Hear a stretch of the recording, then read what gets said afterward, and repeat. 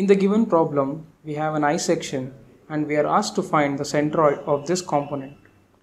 As we did in the previous problem, we will solve this in few simple steps. So let's get to step number 1. At first, we need to see if there are any symmetrical axes in the component. In this problem, there is one symmetrical axis in the vertical direction. We name it YY axis. It means the whole component is symmetrical with respect to this axis. Observe that the left and right parts, they are identical. So whenever there is a symmetrical axis, the centroid will be on this axis, and that saves a lot of time in calculations. So always look out for symmetrical axis.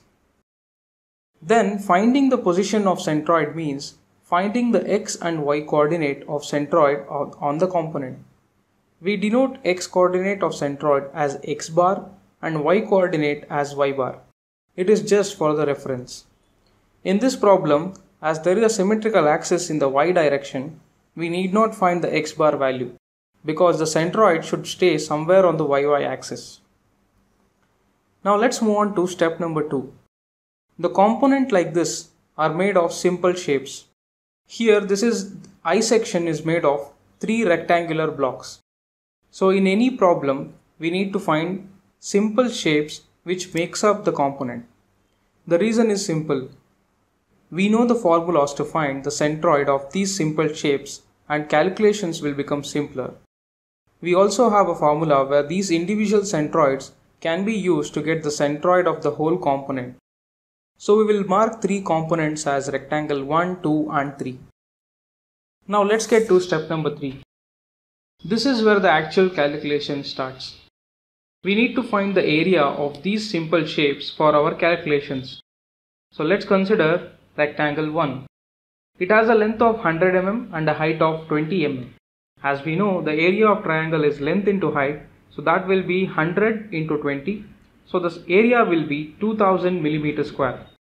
As we need to remember this area, we will have a small tabular column where we can write these values for the reference. Similarly, take rectangle 2.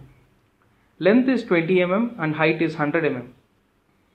Then the area is length into height. So we have 20 into 100 which is equal to 2000 mm square. The same way we can calculate the area of rectangle 3. The length is 150 mm and the height is 20 mm. So area will be L into H, 150 into 20, that will be 3000 mm square. Now we are halfway through the problem. There are 3 more simple steps before we get to our answer. Let's move on to step number 4. As we discussed at the start of this video, we need to find centroids of each rectangle and combine it to get the final centroid. The centroid will be at some distance from the reference axis, that is x and y axis. This is called centroidal distance. So in rectangle 1, the centroid will be at the center. We call this centroid as G1. We know the centroid of rectangle will be at half of the length and half of the height, that is L by 2 and H by 2. We need not find x1 as we know the centroid will lie on the symmetrical axis YY. We need to find only y1. The distance of centroid G1 from x-axis, that is at the bottom, will be y1. So y1 will be 20 mm, the height of rectangle 3, plus 100 mm, the height of rectangle 2, plus half of the height of rectangle 1, that is 20 by 2, 10 mm.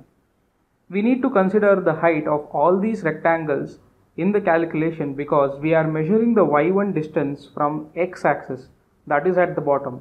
So we need to travel from bottom x-axis till we reach centroid G1. So that is why we have the heights of all these rectangles put together. So y1 will be 20 plus 100 plus 10, that will be 130 mm. We tabulate this value also. Similarly in rectangle 2, we need to find y distance from G2. So y2 will be 20 mm, which is the height of rectangle 3, plus half of the height of rectangle 2 itself, because the centroid will be at the half of the height. So that is 100 by 2. So y2 will be 20 plus 50, that is 70 mm. The same formulas apply to rectangle 3. So y3 distance from centroid G3 from x-axis is half of the whole height, that is 20 by 2, which is 10 mm. After all these calculations, we have our table like this. It has the area of each and the centroidal distance from x-axis, that is y1 values. Now let's move on to step number 5. This is the penultimate step.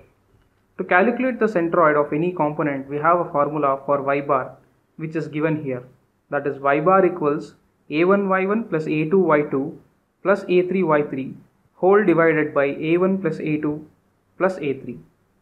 So now substituting the values from the table, y bar equals 2000 into 130 plus 2000 into 70 plus 3000 into 10, the whole thing divided by the total area, that is 2000 plus 2000 plus 3000. On simplifying, y bar will be 430,000 divided by 7000. On further simplifications, we have y bar value as 61.429 mm. And x bar will be on the symmetrical axis, that will be the total length divided by 2. So 150 divided by 2, 75 mm. So we have the answer. X bar is 75 mm and y bar is 61.429 mm. In step 6, we will mark the centroid on the given figure and write the answers. We can plot this on the figure as G. We cannot measure it accurately, but try to keep it as close as possible to the values. So that's the solution for problem 2, centroid of I section. Understand the logic behind each step and follow this step-by-step method, which makes your problem solving very easy. In the next video, we will solve another interesting problem. See you there.